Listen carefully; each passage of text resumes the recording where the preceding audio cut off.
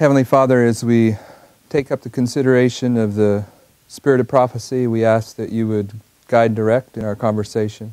Let what we share be for your glory and honor, and let this presentation be one that would help edify your people and confirm this wonderful gift that you've given to your church at this point in Earth's history. In Jesus' name, amen.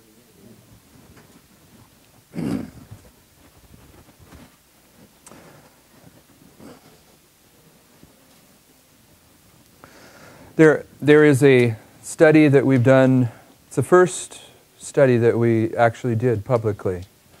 I don't know how, it's over a decade ago. It was called The Prophetic Pattern. It still is called The Prophetic Pattern. And it's where we were talking about the 3-1 combination earlier. It's the study where we go through and we look very closely at the 3-1 combination. And the 3-1 combination is representing the three angels' messages that came into history in 1840 through 44. First angel's message came into history August 11th, 1840. The second angel's message came into history in June of 1842. And the third angel's message came into history on October 22nd, 1844. We're now waiting for the fourth angel's message. So that period of time between the third angel's message and the fourth gives you a combination, 3-1 combination. And when you go pull together the different passages in the Bible where you see this 3-1 combination illustrated, God isn't redundant. It's not just he puts it in there, and it doesn't mean anything. When you pull them together, you begin to develop a picture of Adventism, because that's what it's about. It's about the Millerite movement and the time period of the 144,000. And one of the most serious truths that you develop out of this, that I think serious, who knows what the Lord thinks is most serious, but it's very clear in the spirit of prophecy that the first, second, and third angel's message in the Millerite time period were 3 tests. And if you didn't pass that first test, if you didn't accept the preaching of William Miller, then you weren't even involved with the second test. Now, if you did accept the message of the Millerites, and you came to the point in time when the organized denominational churches closed their doors on the Millerites, and that kind of peer pressure scared you out of the message, then you just flunked the second test. And you weren't there for the third test. And the third test was when the door was closed. And all this history, you bring all the different lines of prophecy that describe this history together, and you realize that it's at the third test where the door is closed. And once you develop the characteristics of these 3 tests, you find that the first test is a reform message. Sister White associates William Miller with the first angel's message, and she compares William Miller with John the Baptist. And when she talks about the time period of Jesus, she says there was 3 tests in the time period of Jesus, and John the Baptist brought the first test. And she compares both William Miller and John the Baptist with Elijah. When you bring this 3-1 combination together in this prophetic pattern, which is an 11-hour presentation that I'm going to summarize here in about 5 minutes, you find that first test has to do with a reform message. William Miller was a reformer in the Millerite time period. Second test is a visual test. And by that I mean there is something going on around you that you must see if you are going to be prepared for the third test. And the third test is where the door closes. And in Bible prophecy, the first place that we find the illustration of the closing of the doors, the close of probation, is where? Noah's Ark. Noah's Ark. Noah's Ark is a symbol of the third test, because it's at the third test in inspiration where the door closes. So when you look at the 3 angels' messages in William Miller's time period, the Millerite time period, the first test is a reform message. The second test is a visual test. You need to see something going on. And the third test is where the door closes.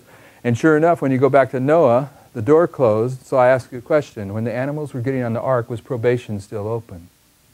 Yes, they had a visual test, a visual warning saying, hey, what you see happening right now, that's telling you, if you have the spiritual discernment to see, and I don't think any of them did, I'm not saying that, but if you have the spiritual discernment to see, you can tell that God is going to bring this message of Noah to pass. And sure enough, he closed the door. So as you go, that's not the only ones. There's several places this is illustrated.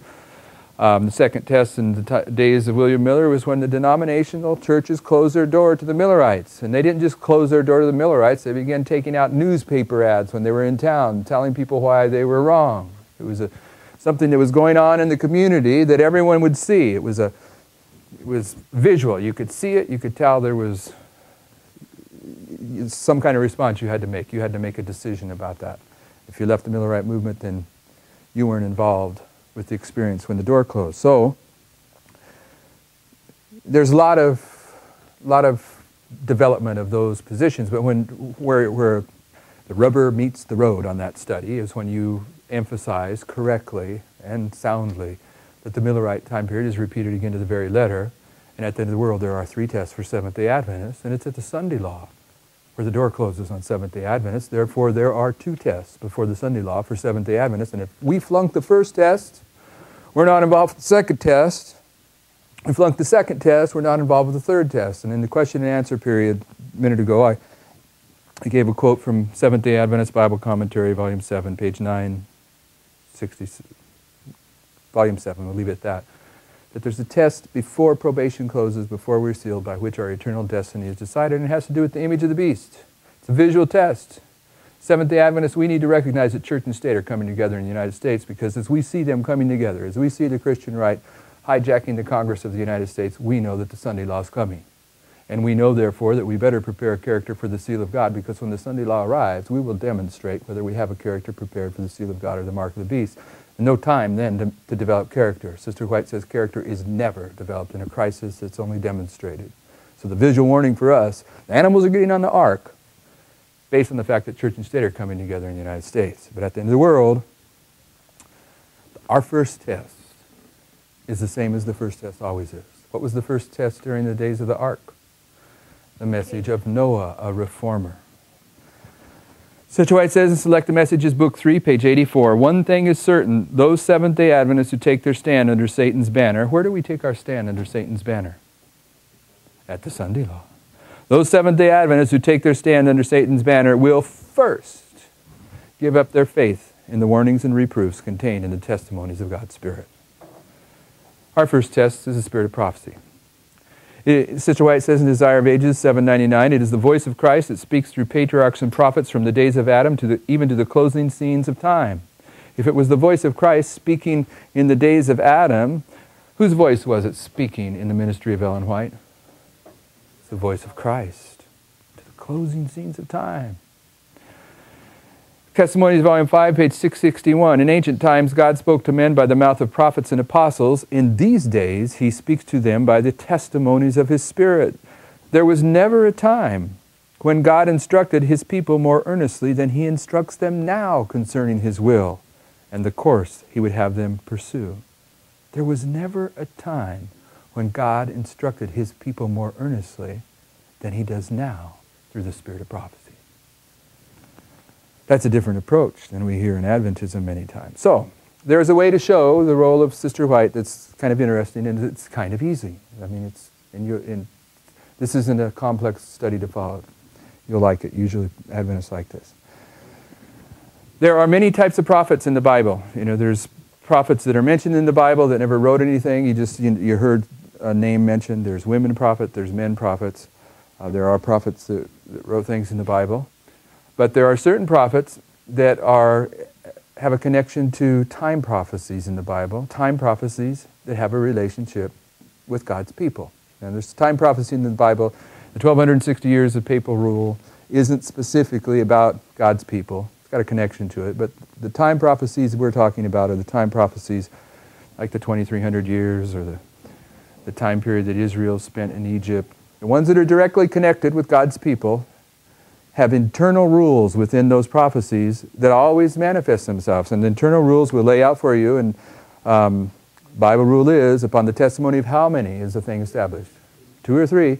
If we see these internal rules 2 or 3 times, then we can be certain that every time we look at a similar manifestation of this time prophecy, that we should expect the same things to happen. So what we're looking at is time prophecies that have a connection with God's people. And here's what we will expect to see. In a time prophecy, this is the line of time. You always have a prophet at the beginning that we call a proclaiming prophet. And they are the ones that proclaim the prophecy. When the time prophecy is fulfilled, we find what we call a gathering prophet. And the reason we call them a gathering prophet is because there is always a remnant of people that gather around, not necessarily the prophet, but the message. This time prophecy always has a present truth message when it comes into history. And the prophet that's raised up is a prophet that has a ministry directly connected to that present truth message. And there's a remnant of people that recognize that message of that time prophecy as present truth unto themselves. It's always the case, always the case. One other thing, when it comes to a gathering prophet, their ministry is always life or death. Always. Now, there's one other thing. When it comes to these proclaiming and gathering prophets, their name, either one, corresponds to their ministry. You'll see what we mean by that in a moment. It's easy to see. The first time prophecy in the Bible, though not as specifically set forth as some, is the 120 years that the Spirit would speak to the world before the flood. And who was the prophet that proclaimed that 120 years? His name was Enoch. He was the proclaiming prophet. And what does his name, what does Enoch mean? It means teacher. And in Upward Look, page 228, Sister White says this: Enoch was a public teacher of truth in the age in which he lived. See, his name meant teacher, and that's what he was. His name corresponded to his ministry. And if you look closely at the Bible, you'll find how Enoch proclaimed this 120 years before the flood would come. How did he do that? Through his son, and his son's name was Methuselah, which means when he dies, it shall come. And if you're very careful to the genealogy of Methuselah's life, you'll find that the very year that he died is when the flood come. Now, brothers and sisters, Noah, being the gathering prophet during this time period, his name means comfort, and Genesis says that Noah was to comfort his people.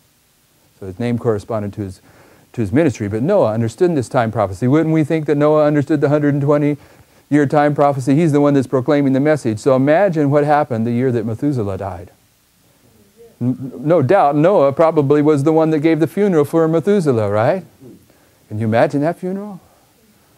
Oh, man, the flood's coming. He's dead. It's about to happen. So, but in any case, was there a remnant of people that recognized the flood as present truth, that were raised up to help Noah build the ark? There were many. Not just his family. Through the years, other people helped. Some were laid to rest, some turned away. But there was a remnant of people raised up that believed the message of the coming flood was present truth. Let me ask you a question. Noah's message, was it life or death? If you didn't accept it, death. If you did, life. That's one. That's one. Next time prophecy in the Bible was Abram had a time prophecy in how long the children of Israel were going to go down into Egypt. And I said Abram on purpose because when he proclaimed that prophecy, his name was Abram. And Abram means the Father is exalted. And if you go in the Bible or the Spirit of prophecy, you find that during the time period of Abram's life when he was called Abram, that his custom was wherever he moved to, he was going to stay there, he built an altar, and the people in that area came to know who his God was based upon his lifestyle. And his name was, the Father was exalted, and during that time period, that is what he did, is he exalted his heavenly Father. His name corresponded to his ministry. Later his name becomes what? Abraham, which means what? The father of many nations. He's the father of the Jews. He's the father of Islam, the father of Christianity. His name corresponds to his ministry, all right? And he talked about 430 years before, while the children of Israel would be in Egypt, and then they would come out. And so we can expect at the end of that time prophecy that the Lord is going to raise up a gathering prophet. And who's the prophet that was raised up when it's time to come out of Egypt? Moses. And what's Moses' name mean? Saved out of the water. And as a little boy, Moses was saved, as a baby, not a little boy, Moses is saved out of the water. And the Lord used Moses to save his people through the waters of the Red Sea. And had Moses not struck the rock, the Lord would have used Moses to bring his people into the promised land through the waters of the Jordan. His name corresponded to his ministry, right? Now, what happened to the people that did not accept Moses' ministry? They all died in the wilderness, right? Moses' ministry, life or death. You see the scenario that we're trying to set up here. You see the characteristics of a time prophecy that deals with God's people is always the same. That's two. That's two. There's I won't go there. I won't go there. The next time prophecy dealing with God's people is given by Jeremiah, telling how long God's people were going to go into captivity in Babylon. And how long were they going to go into captivity? 70 years. What does Jeremiah mean? It means two things. Yahweh is exalted and Yahweh strikes. You read the book of Jeremiah, read Lamentations. Jeremiah was giving a warning message that was exalting God, but warning the people that God was about to strike them in judgment. His name corresponded to his ministry. And there is one prophet in the Bible that is identified as understanding the fulfillment of Jeremiah's prophecy. Who is that?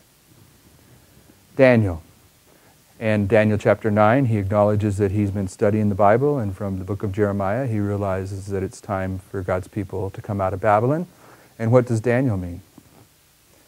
God is my judge. And I mean, how many different types of judgment are in the story of Daniel?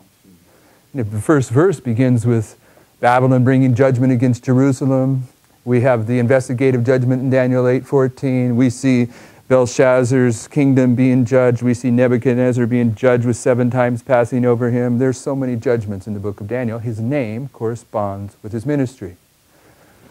He was the gathering prophet for the time period when the children of Israel were to come out of Babylon and rebuild Jerusalem. But in Patriarchs and Prophets, in Prophets and Kings, when Sister White's talking about the third decree to come out of Babylon, and she's talking about Ezra, she says, when Ezra seen how few people came out of Babylon, he says the number was disappointingly small. That's what she says. And very few people came out of Babylon. None compared to what should have came out. What happened to those majority of Israelites that stayed in Babylon? They walked with God's people no more.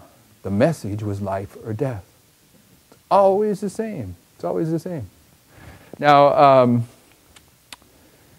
the difference with Daniel is that he's both a gathering prophet and he's a proclaiming prophet. And if you would get an audio or a videotape, that we've done this presentation a year or so ago, or even probably 6 months ago, although I don't think we did it recently, at this point I'd say Daniel proclaimed the longest time prophecy in the Bible. But did Daniel proclaim the longest time prophecy in the Bible? No, the 2520, but he did proclaim the 2300-year time prophecy that begins in 457, right? And it talks about 7 weeks, the streets and walls would be rebuilt, and then there are 3 prophecies in the week when Christ was confirming the covenant with many for 1 week. When Christ would be anointed, the cross, when he'd be cut off in the midst, and when the gospel was going to go to the Gentiles. And then, of course, we have 1844.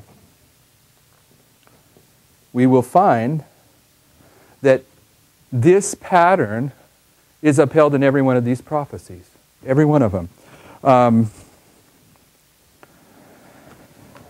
The first time prophecy goes to the time period when Jerusalem was going to be rebuilt, and there are 2 prophets that are raised up in that time period, Haggai and Zechariah.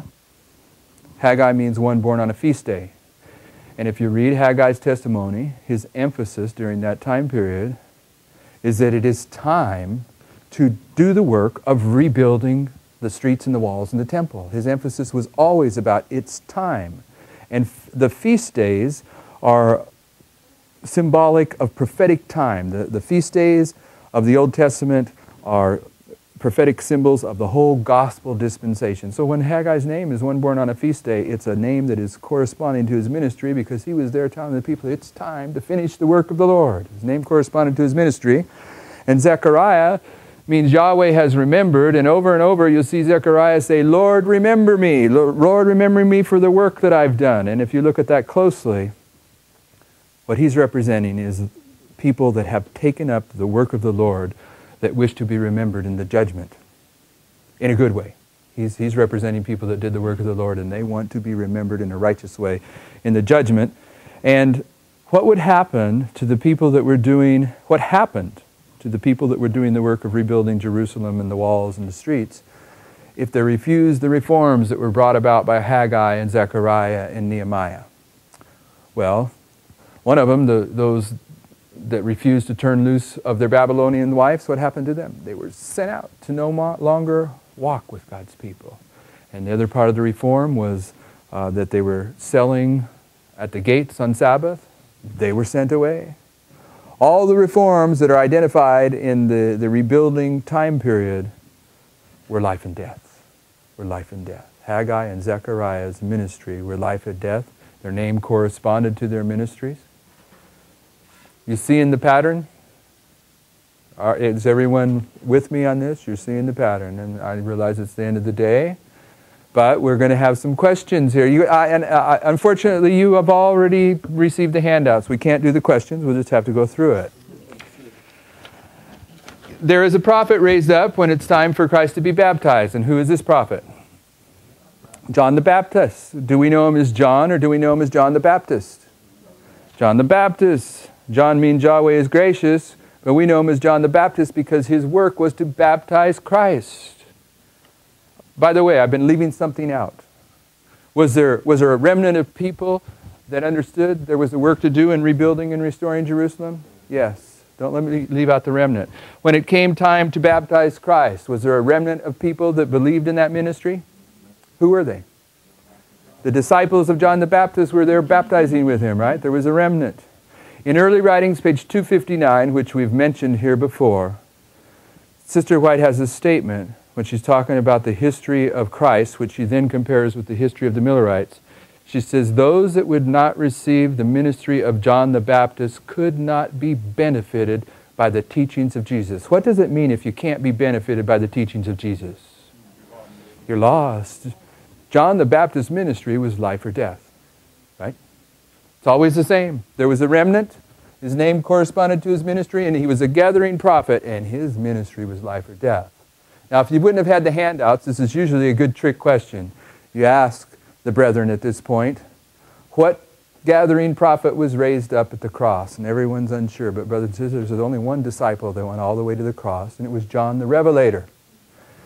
And when you look at John the Revelator's ministry, not only do we call him John the Revelator because of the book of Revelation, but whether it's the Gospel of John, or 1 John, or 2 John, or 3 John, or the book of Revelation, you always see John portraying his prophetic testimony in the terms, I'm telling you about the one that I've handled, I've touched, I've heard, I've lived with, and he is trying to emphasize that he knew Jesus Christ and he's trying to reveal him to the world. His name corresponds to his ministry, and it's not just in the book of Revelation. You see on the no, you don't have these notes.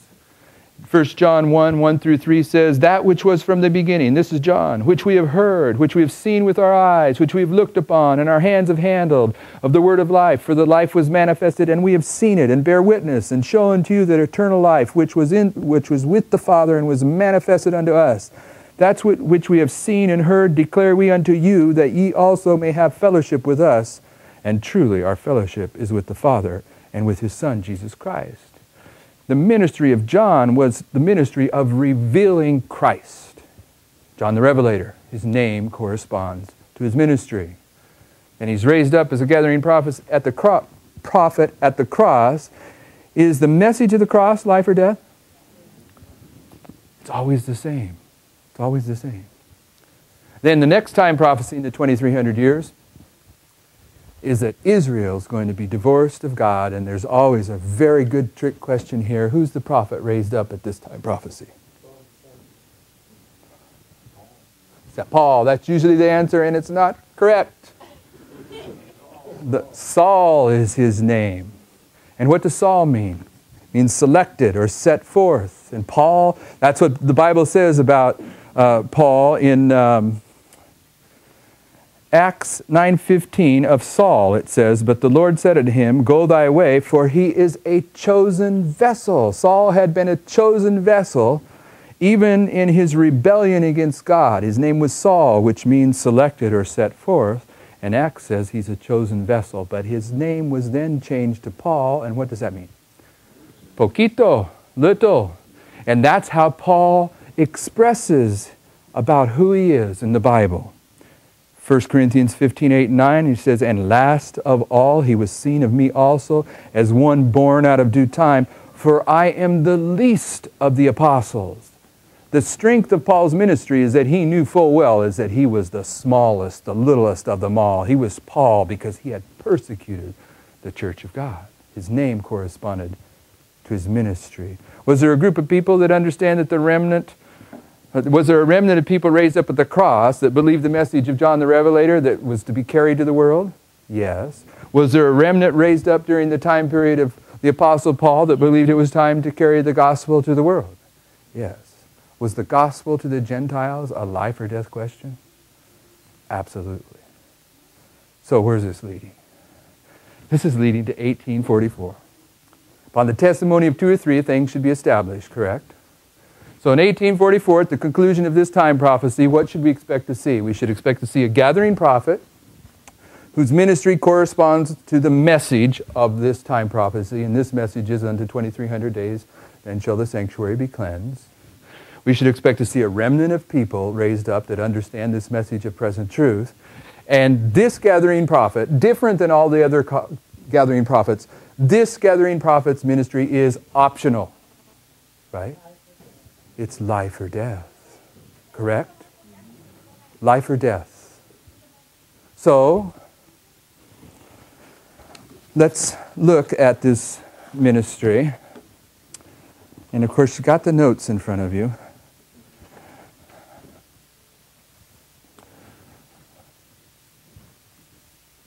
Ellen White is the prophet to Laodicea. And brothers and sisters, we are Laodiceans.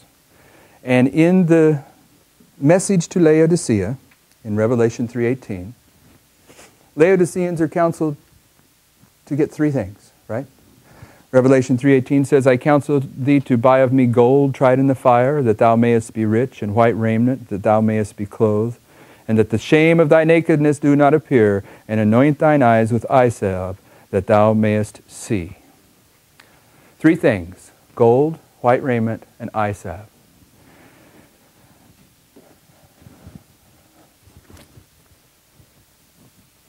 Eye salve. Let me erase some of this.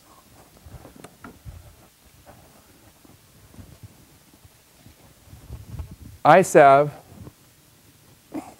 sometimes a trick question for Adventists, or for anyone, I suppose. But eye salve is spiritual discernment. We understand that much. But if you ask an audience in the Bible, in spiritual things, what is spiritual discernment? Pardon me? Light, but that's not the answer I'm after. What is spiritual discernment? Usually the answer is the Holy Spirit, right? Everyone say amen to that? See, that's not correct.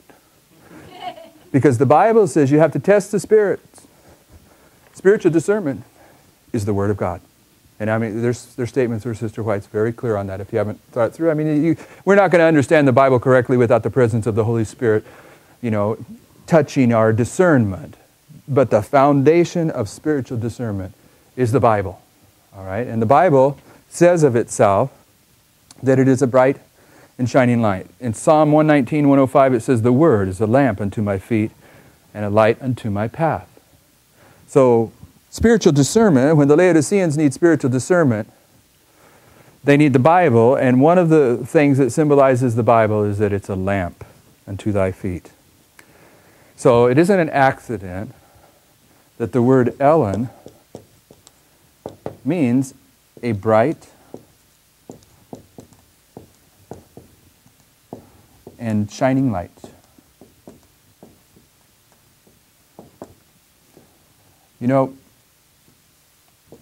I don't know if it's really important to tell this part of the story, but I tell it usually. When I came across this study for myself years ago, we were still living in California, so this is, 15 years ago. I I knew, based on just the logic of this presentation, that Sister White was the gathering prophet, and her ministry is life or death, and her name needed to correspond to her ministry, and therefore I knew that somehow, some way, Ellen Gold White had to say something about her ministry. And I had a guess on what it was.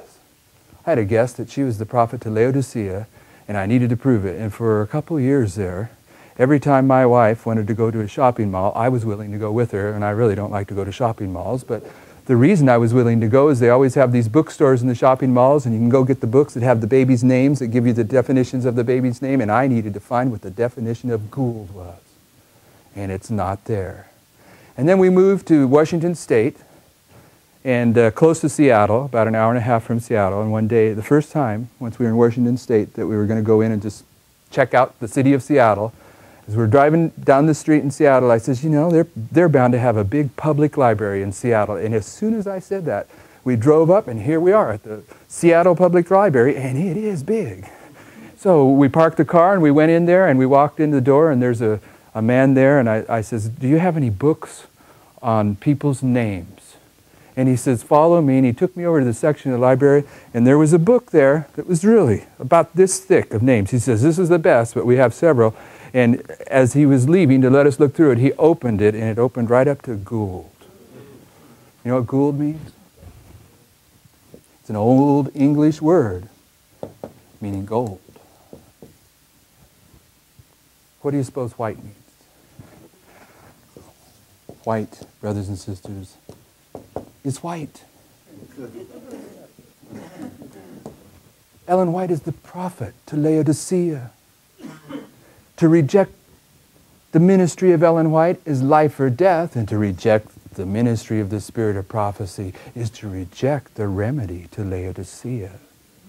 The eye salve that we need is a bright and shining light. That's Ellen. The faith which works by love and purifies our soul that is symbolized by gold, that's Gould. The righteousness of Christ, which is the white raiment, that's white. But you know what else? Before Sister White was Ellen Gould White, what was she? And what do you suppose Harmon means? Of course, you already have it in your notes.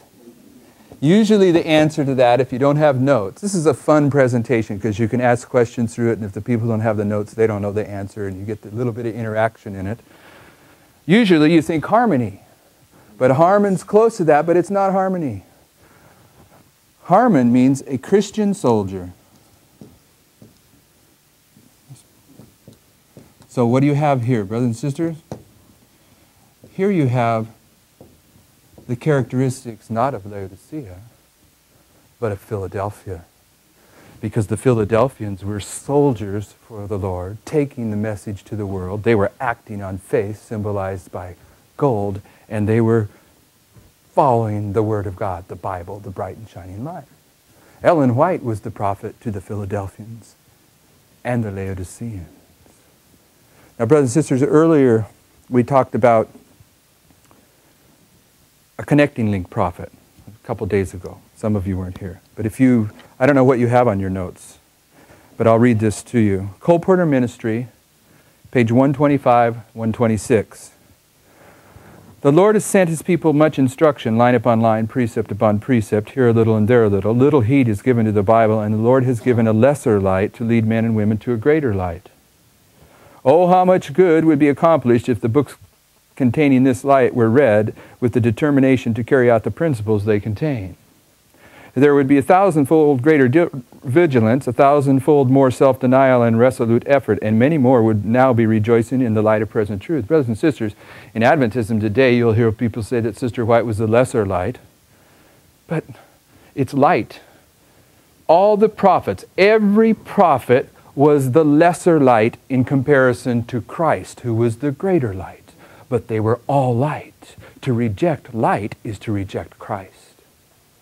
So the comparison of lesser light, greater light has nothing to do with putting Sister White down in the level as some type of minor prophet. We're going to be held accountable for the light that we receive or reject. Notice this. Here's another quote about lesser light. The Desire of Ages, page 220. The prophet John was the connecting link between two dispensations. As God's representative, he stood forth to show the relation of the law and the prophets to the Christian dispensation. He was the lesser light. John the Baptist was a lesser light. But also it says in here that he was a connecting link between two dispensations. What does that mean? John the Baptist was a connecting link prophet, if you can call him that. I'm taking it from this statement. John the Baptist was used to direct the focus of worship of God's people from the earthly sanctuary to the heavenly sanctuary. What was the first thing that John the Baptist stated when he seen Christ? Behold the Lamb of God, which taketh away the sins of the world. The very first thing he did, the very first action he made was to begin his work as a connecting link prophet, pointing the people to the end of the earthly sanctuary dispensation and lifting their thoughts to the beginning of the heavenly sanctuary dispensation. John the Baptist was a connecting link prophet, a dispensational prophet, however you want to call him. John the Baptist. There's another connecting link prophet. His name's Noah. The worship of God's people before the flood took place at the gates of the Garden of Eden. Inspiration's clear about that. And the first thing that Noah did after he got off the ark was what? Build an altar. Noah was a connecting link prophet. He was used to change the focus of worship from the gates of the Garden of Eden to altar worship. So we'll put Noah up there. This is John the Baptist. This is Noah. The other connecting link prophet is Moses. Moses was used to change the focus of worship for God's people from altars to what? To the earthly sanctuary. There's only one other connecting link prophet in sacred history. And who is that? Ellen White was used by the Lord to change the focus of worship for God's people from the holy place to the most holy place. And particularly in her beginning writings, that's what she was consistently speaking about. She had a vision of Christ moving from the holy to the most holy. She had a vision of the sanctuary, of the ark, of the Ten Commandments. This was her work. But brothers and sisters, stand back and think about this for a moment. In Adventism today, in the last General Conference session, kind of buried away, and I'm not certain even what it means to this day, but there was a resolution passed that says we basically praised Ellen White for a page or so, and then it summarized the resolution this way. We're not to use the writings of Ellen White for faith and practice. What does that mean? What's faith and practice? I don't know what that resolution means, but it's alarming when we're told that the very last deception of Satan is to make of none effect the spirit of prophecy. But when we stand back from this, and we see things like that going on, and we hear about lesser lights and greater lights, and we say, you know what?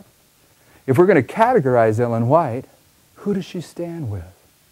She stands with John the Baptist, Noah, and Moses. Can you pull together a grouping of three other prophets, John the Baptist, Moses, and Noah? Can you pull together three other prophets that you think might have more weight than those three? Ellen White stands with those three. And her ministry, because she's a gathering prophet, is life or death. And her ministry, the spirit of prophecy, is the first test for Seventh-day Adventists at the end of the world. And if we flunk the first test, we're not around for the second test. And brothers and sisters, we haven't taken any time to show it to you, but the second test has to do with the coming together of church and state in the United States. It's the image of the beast test. That's why when Sister White says, the Lord has shown me clearly that the image of the beast will be formed before probation closes, that this is the great test for the people of God by which their eternal destiny will be decided. This is the test they must pass before they are sealed. She's speaking about a test before the Sunday law, because probation closes, the door shuts at the Sunday law, and we are sealed at the Sunday law. Look at Testimonies, Volume 5, page 214 and onward. We receive the seal of God at the Sunday law. There's a test before the Sunday law by which our eternal destiny is decided. It has to do with the image of the beast, and there's only one definition of the image of the beast. Only one. Mrs. White articulates it different ways, but it's the combination of church and state with the church in control of the relationship. And our test today, that began in 1989 with the formation of the Christian Coalition as Seventh-day Adventists, is to realize that the religious right in the United States has hijacked the political system in the United States, and the final movements will be rapid ones, and in the very near future they're going to push through a Sunday law. That's our test. You know, why is that our test? Because as Seventh-day Adventists living at the end of the world, we should know, if we look, that when that Sunday law arrives, probation closes. Closes. Do you think that God, the Bible says, the Lord thy God will do nothing except He reveal it through His servants, the prophets? Do you think He would bring His final remnant people down to the time period when He was going to close up shop in the judgment upon them and not try to forewarn them that it's about to take place? He does so by telling us that our last warning that He's closing up shop in the most holy place above is a test, a visual test that church and state are coming together in the United States, and this is telling us we must finish the work of character development or we're going to be lost. But you know what? When you look at these three tests, they're of such a nature that if you don't pass the first test, you're not involved with the second test. If I rejected William Miller's message the first time I heard it, I didn't care that organized churches closed the door against him. I'm not involved with the second test. But if I follow on with William Miller, and then the peer pressure drives me away, then I flunk the second test. Now, brothers and sisters, the second test for Seventh-day Adventists is the fact that church and state are coming together. But if I'm like some in Adventism today that have taken the writings of Ellen White and thrown them away or refused to read them, I have cut off the information base that inspiration has supplied that most clearly reveals the actions of the Protestants and the Catholics and the politicians in the United States. You can see it in the Bible, but you can see it 1,000 times more clearly in a book like The Great Controversy.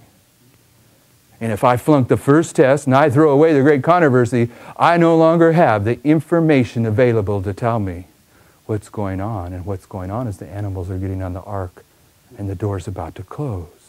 And the first test for Seventh-day Adventists is the ministry of Ellen White. It's life or death. She's a gathering prophet. She's not a minor prophet. She stands with Moses, Noah, and John the Baptist. And her name corresponds to her ministry. And therefore, once you understand that, when you read Revelation 3, verse 18, you realize right there in that verse is Ellen Gould White. Right there in the Bible. Shall we pray?